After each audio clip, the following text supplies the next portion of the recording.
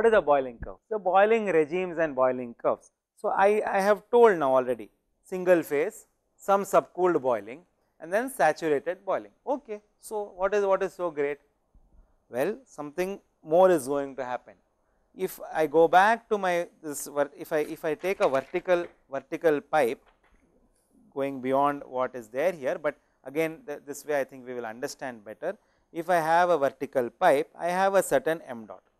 Remember, you think of your water geyser at home.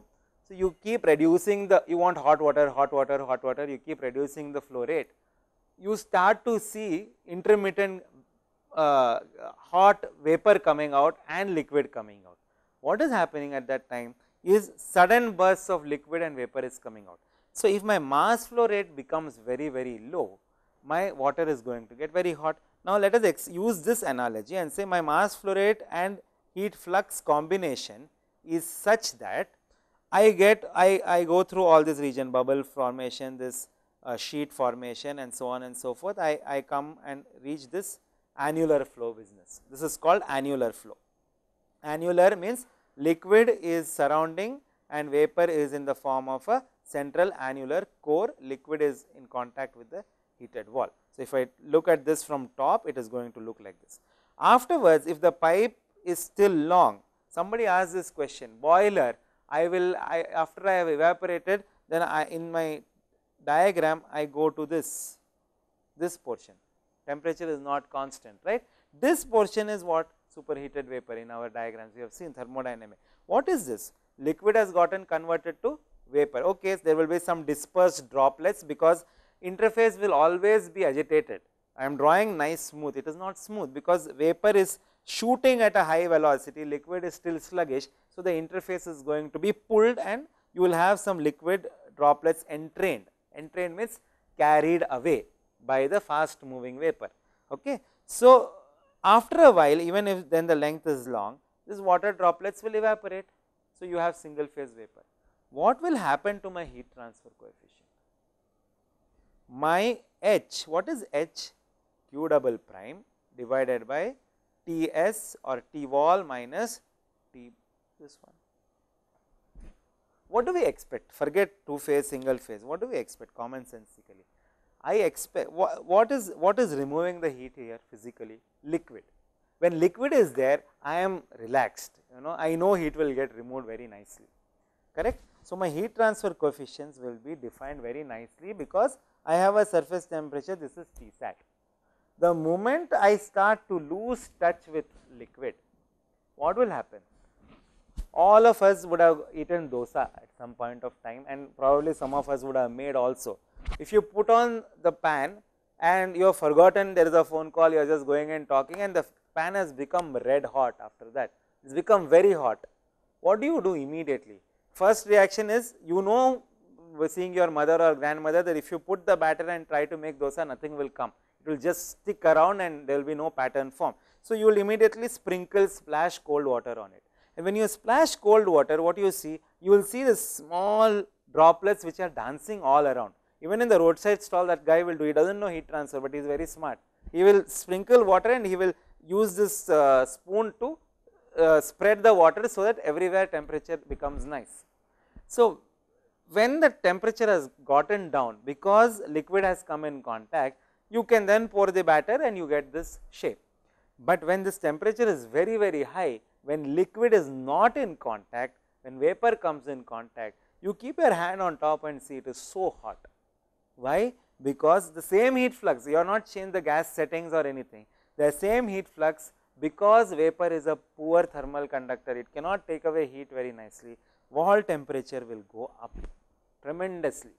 Because wall temperature goes up, heat flux is fixed, this temperature difference drops, your heat transfer coefficient drops. Okay. So, which came first we do not want to argue, but what I am saying is when liquid is there in contact, my heat transfer coefficient is good. The moment I lose contact with liquid, I am going to have very poor heat transfer coefficient. If I continue to keep heating, what will happen? The surface, the material will get completely degraded. So, many times you will see this as if you are not cooling anything, if you immersion heater people would have used in olden days, a bucket which will be there and there is water and there will be a coiled heater which is there. So, if you do not have enough water or you have put it on and forgot and the water has gone, immediately what is going to happen? This is going to burn off. So, this concept of burning off of the heated surface, because it is unable to throw away the heat that is being supplied, that concept has led us to understand what is called as burnout is used. Again, in these are all used loosely, but we will also use them loosely for now. Critical heat flux, CHF, we call it critical. That heat flux, that value up to which I can operate safely without this sharp decrease in heat transfer coefficient, that is called as critical heat flux. Okay. For undergraduate, this definition is more than enough. Okay. Critical heat flux. So, if I have a pan of if I am making tea and the water you have forgotten, you have gone to sleep, water is gone, evaporated, and you are still continuing to heat, what will happen to the surface? Sometime or other you would have seen somebody do this, the surface will become totally black. Milk you keep and forget, the milk is just evaporated completely. That degradation of surface you see in the kitchen is very different, but in industry if you see, in a nuclear reactor that you see, this material, characteristics of this material will get degraded. Okay. So, critical heat flux, burnout. Another thing, when does this occur? When there is complete vapor which is covering it. Here also there is vapor only. Na? So, dry out, burnout. Dry out means what? Thing is dried, there is no more liquid present. So, dry out, burnout, critical heat flux are all used interchangeably, we will not go into the specifics. So, that is another big concern to us. Okay. So, these regimes which we are going to talk about are based on what happens to the flow or boiling as you are going to supply heat to a given situation. So, Nukiyama in 1934 was the first person to do that. He did this experiment where he tried to generate Q versus delta T kind of curve, which we call as the boiling curve. Okay. This is there in all textbooks. What is boiling curve? Boiling curve for water at 1 atmospheric pressure. This boiling curve is essentially a graph of heat transfer coefficient. How is it heat transfer coefficient? Q on the y axis, it is a log scale. Okay. 10 to the power 3, this is y axis is wall heat flux, 10 to the power 3 going to 10 to the power 6 representative numbers, and this is delta T, T wall minus T sat.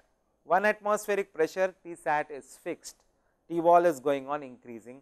This is a heat flux controlled experiment. I am controlling this is constant. This is going to keep changing. T sat is fixed. Okay. T sat is fixed, T wall is changing. Slope of this curve, Q divided by delta T is heat transfer coefficient. So, the slope of this curve gives you a measure of the heat transfer coefficient. You see single phase, natural convection, etc. is here.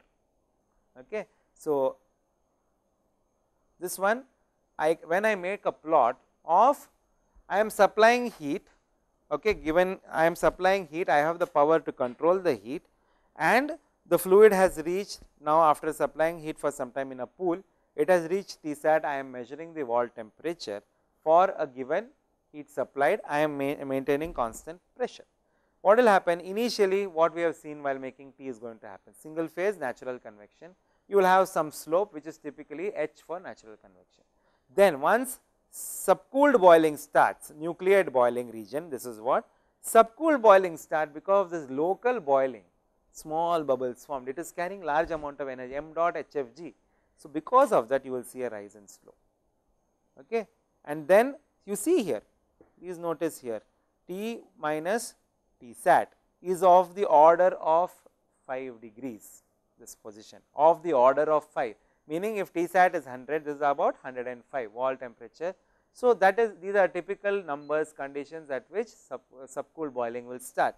Roughly at about 107, 110 degrees, that is when 10 degrees superheat is there, you will reach nice nucleate boiling where bulk fluid has reached T sat. I continue heating, what will happen? I keep increasing the heat flux, my experiment is such that I am increasing the heat flux, I will reach a situation where T sat remains fixed, T wall will keep increasing, and I will reach this location of so called maximum heat flux. At this point, what is going to happen? In this pool, water would not have boiled, but what happens is what we told in the tawa experiment. The surfaces become so hot that there is a liquid, there is a vapor film which is going to be formed on the heated surface. There is a vapor film that will be formed. Liquid will, if I blow it up, I will have bubbles which are formed and coming out, but they will be coming out at such a fast rate that it will look as if there is a vapor film that is going to be in contact.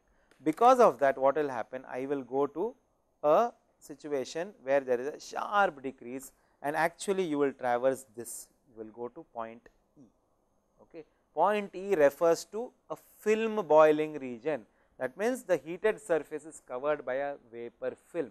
Liquid in contact with heated surface is very good. Vapor in contact with the heated surface is absolutely unacceptable. You see here rise in temperature of the order of 1000 degrees centigrade. Tvol minus Tsat is, this is just jumped up by almost 1000 degrees. So, for the same heat flux, this is just like a trigger. You go from a very good heat transfer region to a very poor heat transfer region, and then when I start reducing the heat flux, I will not go back here, I will traverse this portion of the curve. That means, I will still have a film. Finally, I will reach a point where the film no longer exists. I will, that is basically I am cooling, but the heat is so high, heat flux is still so high that liquid will still not be able to come in contact, and this point D refers to Leidenfrost point, which is the end of film boiling. What about C to D? Between C and D, we do not get this region in case of wall heat flux controlled experiment. We will get this in case of wall temperature controlled experiment. Nevertheless, it is sufficient to say that this region, which is called transition boiling, is a nightmare, because it will be oscillatory flow. Liquid will come, vapor will come, alternating temperatures will be there. Suddenly, the temperature of the wall will go very high, suddenly it will go to very low values just about Tsat. So, this region, what is drawn so beautifully, this portion of the boiling curve is never drawn, never so nice. Okay. So, I can broadly separate the boiling curve into natural convection, nucleate boiling, film boiling, and transition boiling. This peak is called critical heat flux. This is called Leidenfrost point or minimum film boiling temperature. You can write this down, minimum film boiling temperature.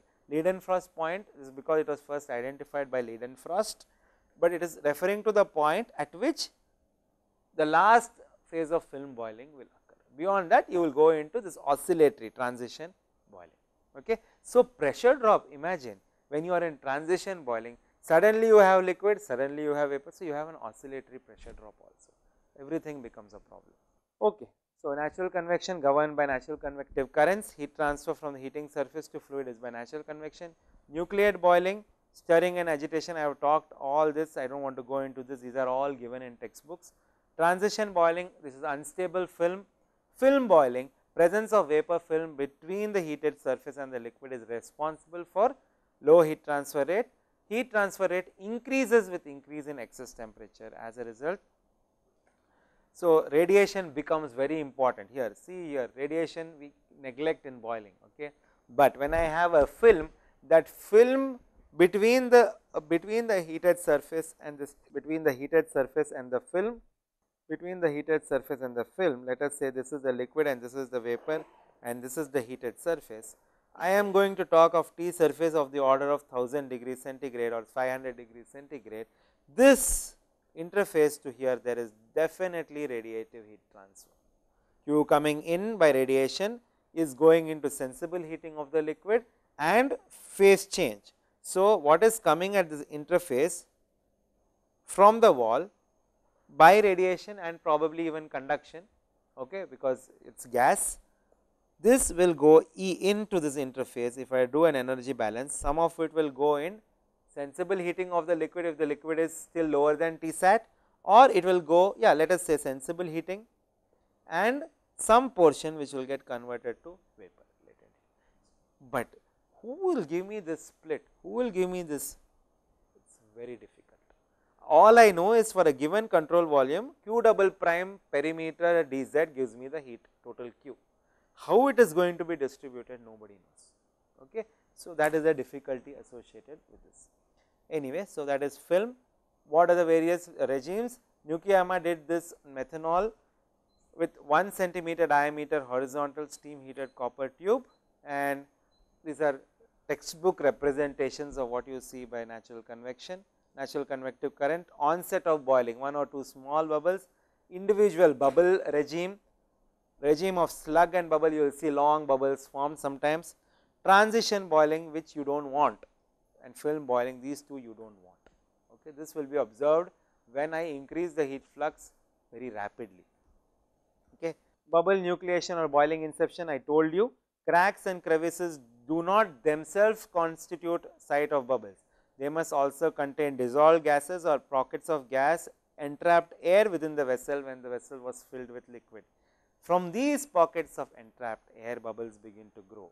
Okay. If there is no entrapped air, that is why in micro channels you will basically take away the you will deionize the water so much that when you supply it, there is no dissolved gases present in the water, because dissolved gases when you heat will expand. So, that will go and sit in that cavity and you will start to boil. Okay. So, that is one thing. So, heat transfer in nucleate boiling, this is what I think most undergraduate books cover, okay, and this is there in most textbooks. Okay. Nucleate boiling heat transfer is a function of Reynolds and Prandtl number. Nusselt number is HLF by L by Kf, Re is rho U L by mu F, Pr is mu Cp by K. What is this velocity scale in boiling? So, I want to calculate heat transfer coefficient. So, velocity scale is the liquid velocity towards the surface, which is to supply the vapor that is being produced. So, when this velocity, what is this velocity? As the vapor is formed, it leaves. So, liquid is has to replace it by the same velocity. So, that is the velocity. What is it given by? Q double prime. Where did this come from? This has just come from a simple energy balance. This has come from simple energy balance. Here, energy balance would give me Q double prime means heat flux. So, Q times area, which is nothing but what is m dot, that is evaporating rho u a, correct. That a I am going to divide here. So, I will get heat flux. Okay. So, m dot HFG is Q, latent heat of vaporization, times the mass that has evaporated is the energy that is carried out by the fluid because of phase change. This m dot is rho a u, this velocity is what I want. This area, if I am going to divide, it is going to be Q double prime is equal to HFG rho F u. M dot is rho u HFG. So, this UF, this velocity is like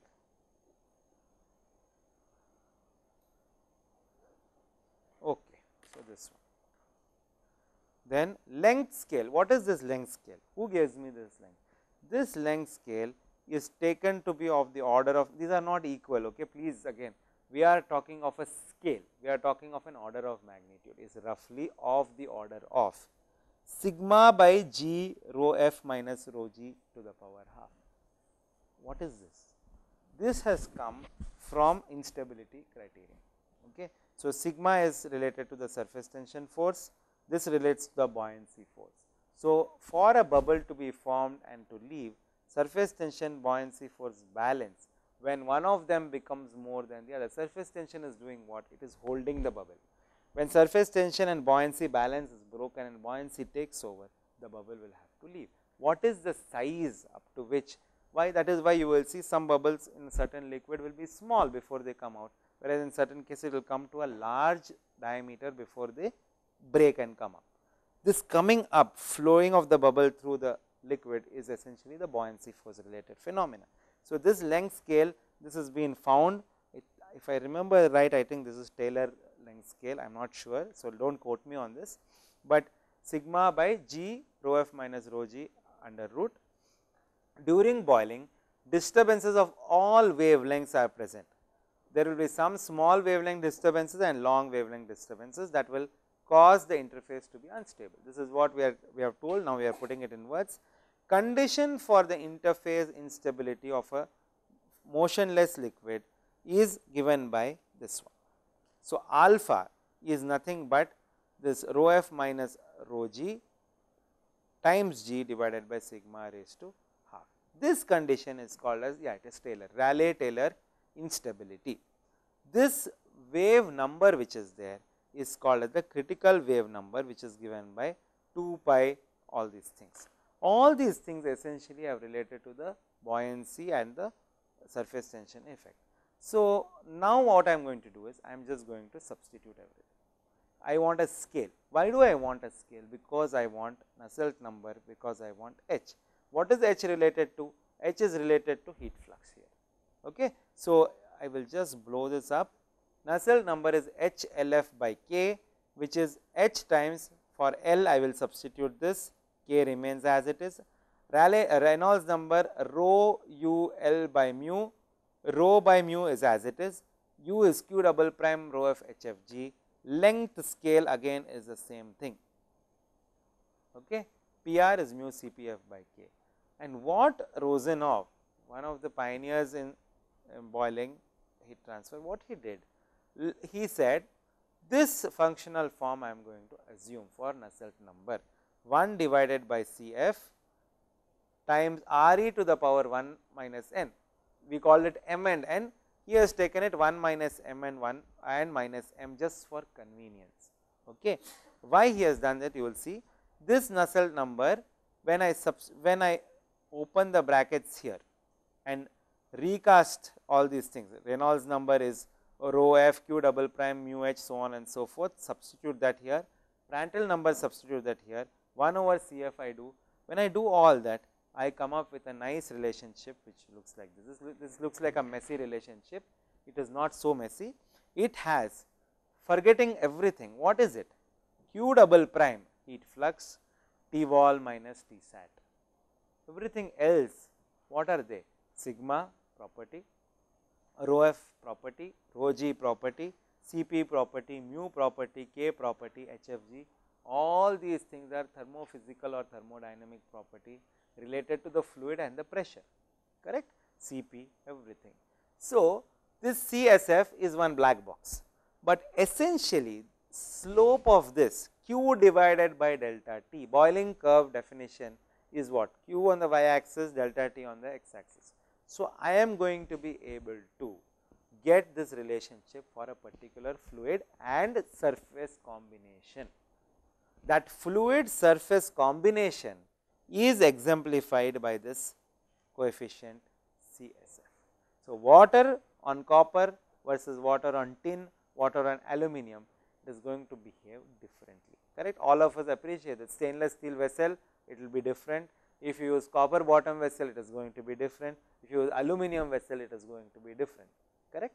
So, that difference, all the things related to the surface fluid combination has come and fallen in this CSF, and N and M are given, typically 1 for water, 1.7 for other fluids. CSF is a surface fluid constant, depends on the surface in the fluid, typical values are given in the table. For a given delta T sat, heat flux is proportional to CSF to the power minus 3. Okay. So, this will be a graph which he has generated. This graph is essentially what? Q double prime times some constant, some things, HF, sigma, all these things, T wall minus T sat times Cpf by HFG PR. Where did I get this? T wall minus T sat, Cpf, HFG, PR. I brought this in here. This is the other quantity which is there, Q double prime under root sigma blah blah blah blah blah everything. What is left which is unaccounted is this. What is this? If I take log on both sides, this is going to become the slope. Okay. So, this quantity is basically CSF is embedded here. Okay. So, for by Rosenov method, what I am getting is for various pressures, if I plot, there is a curve that has been obtained. And Rosenau did something very nice. He has done this for various combinations of surface and fluid combinations. So, water on scored paper, emery polished copper, water brass, tabulated various CSF values. Okay, so, this is available in almost all undergraduate heat transfer textbooks. Most significant variables affecting CST are surface roughness of the heating element, which determines the number of nucleation sites at a given temperature, angle of contact between bubble and the heating surface, which is a measure of wettability. Wettability is very important, right? Mercury wets very little compared to water, right? So, if it does not wet, boiling characteristics are going to be different. What is wettability dependent on? It is dependent on the surface tension. So, these are there, these are available, we can use it and try to estimate what? What are we estimating? We will get, let us put this in perspective, Rosenau's gives you this part of the boiling curve. It is not giving you here, it is not giving you anything here, it is giving you nucleate boiling regime, it is giving you this part of the boiling curve. Okay, that is that too. Another thing that is valid only for pool boiling, stagnant pool. One other thing which we forgot to mention, which I will tell you now. What is, I said typical boiling curve, we did not classify pool or forced convective or forced convection boiling. Boiling curve nature will be identical. Only thing, in case of flow boiling or convective boiling, the heat transfer coefficient will be little bit more enhanced because of the flow effect, convective effect. Whereas, in a stagnant pool, if this is the curve, the slope of the boiling curve would be slightly different. The nature would be the same, the qualitative representation will be the same, only fact that the H value, heat transfer coefficient, would be a little bit higher. The slope of the curve would be a little bit different because of the effect of the convection, forced convection, that is all. Otherwise, the nature is the same, but this Rosenau pool boiling is valid only for pool boiling. Okay. So, critical heat flux, I told you what critical heat flux is. Rosenau correlation is restricted to nucleate boiling, does not reveal the excess temperature at which heat flux reaches maximum, or critical heat flux is obtained at which nucleate boiling breaks down and insulating vapor film is formed. It does not tell you anything about that. For heat flux control surface, the temperature rise when critical heat flux is exceeded can be very large, sometime even 1000 Kelvin, we saw that. So, critical heat flux is characterized by this expression, where again see these are all experimental correlations, okay, they are not coming from any other way, they are coming from experimental. Okay. So, textbooks give this form, if you know the surface etc., you are going to have the geometry dependent parameter CR, okay, characteristic dimension is given, L star is also given. So, you can calculate critical heat flux for a particular application. This is the so called Leidenfrost temperature. Leidenfrost temperature is again this phi is heat flux, and this lowest point in the heat flux is given by this. So, again from a UG treatment point of view, I do not think you will have to go into details of all these things. I think introduction to boiling, what are the aspects, what are the characteristics, and then coming and showing Rosenau correlation, that is enough. These we have just included so that there is completeness. So, so that we traverse the whole boiling curve. If we stop at nucleate boiling and say this is the boiling curve, it does not make sense. So, if you have to plot the boiling curve for a particular fluid, then what are the things that you would need is what is shown. Re-wetting of hot surfaces, your dosa making is re-wetting essentially. Basically, you are trying to make the surface more wettable by spraying water on it. Liquid does not wet a hot surface because liquid is separated from the plate by a thin film. So, this friction for sideways motion of the drop is very small, heat transfer across the vapor film is slow. That is why you will see this drop dancing all around, okay, but this drop will dance all around. Vapor film moves outward, fresh vapor is generated by evaporation on the underside. This is the surface at which evaporation will happen, because it is very hot here. If the plate is allowed to cool down, it will reach a temperature at which this vapor film no longer exists. That is why after some time you you sprinkle water, it will remain as liquid in contact, it will not dance. Okay. That is why this surface temperature, that was sudden wetting of the plate occurs, is called leaden frost. We saw that already. Film boiling, we said vapor film in contact with the heated surface, external flow it can happen even in internal flow, and there is depending on the geometry, vertical plate, vertical cylinder, horizontal cylinder, the broad mechanism is the same. When the temperature of the heated surface goes very high, this film boiling will occur. It is again dependent on the delta T which is there and the properties of the fluid. Bromley, Berenson, all these correlations exist for various geometries. An analytical solution was developed by Bromley for laminar vertical plate film boiling. Okay. It was developed probably in 1952 or 54, I do not remember, this is still used. Okay. So, taking an example for water, you are trying to generate the boiling curve, this I am not going to present here.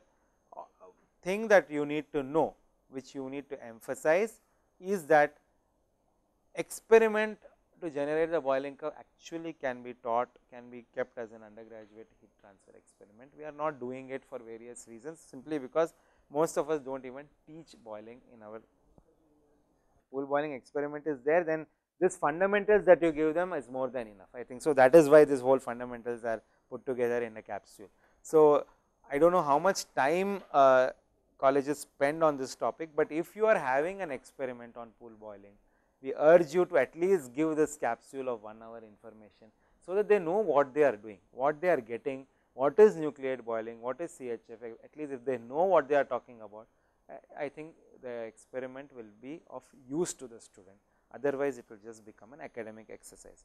So, this just represents the completion of boiling curve, I am not going to go into detail. Sudden slope changes you will see, which indicates the change in the regime. With that, I think I will stop. We will take questions for about 10-15 minutes. E-Road. E-Road, Institute of Road and Transport, E-Road. Good. Yeah.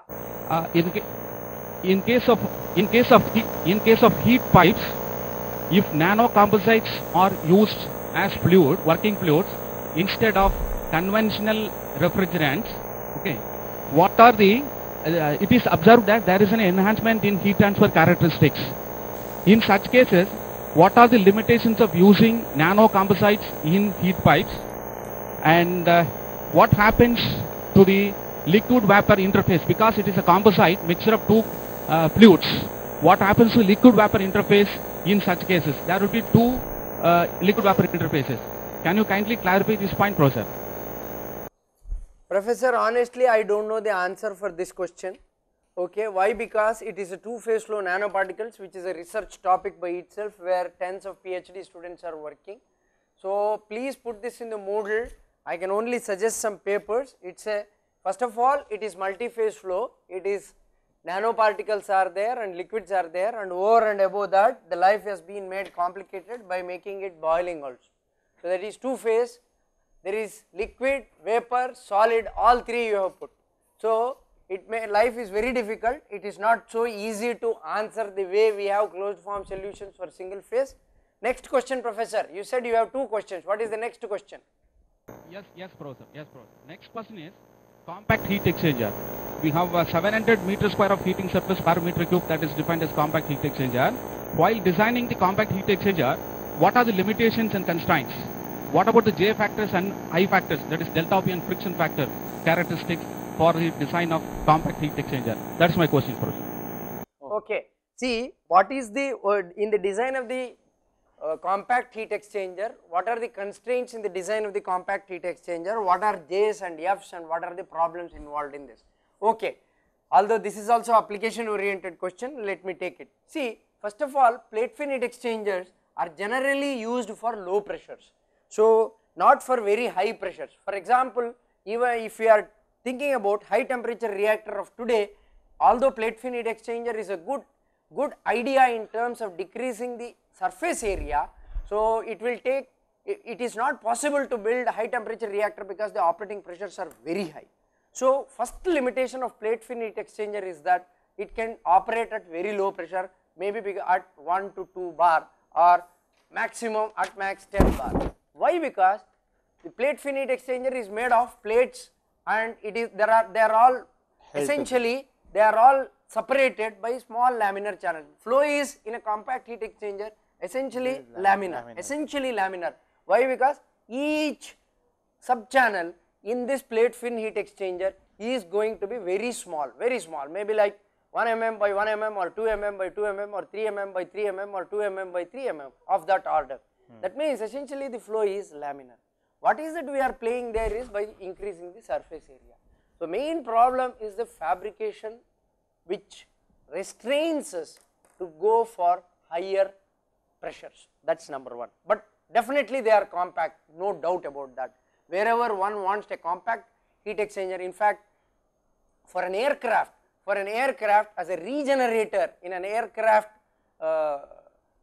compressor, combustion chamber and the turbine, regenerator is used so that whatever heat is going out from the turbine exit is utilized back again. That regenerator again is used as a plate fin heat exchanger. Why? Because it is compact. Why I took aircraft? Because for an aircraft I need compactness. Compactness is required because I don't have space. So I need compact. So that is why compact heat exchanger can be used in an aircraft. Now what about J's and F's? J's and F's, again professor, again you have opened Pandora's box.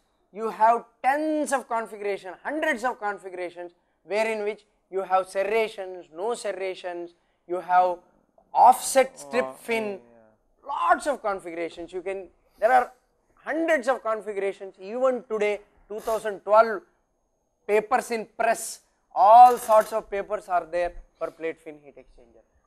Now however, these are all papers for single phase heat exchanger. Now come to two phase flow heat exchanger. No paper gives complete J and F for two phase flow heat exchanger. Because doing experiments is very difficult, number one. Number two, Honeywell, Alfa Laval, they have data but they don't share data. Why? Because that is their proprietary information. So there is lot of scope for plate fin heat exchangers, especially for two phase flow. So with this I will close this question and we will move on to next question. Hello, one more question, Professor. Can you please compare the performance of shell and tube heat exchanger and compact heat exchanger for the same heat load as regard to the delta P and friction factor? See, question is how do I compare compact plate fin heat exchanger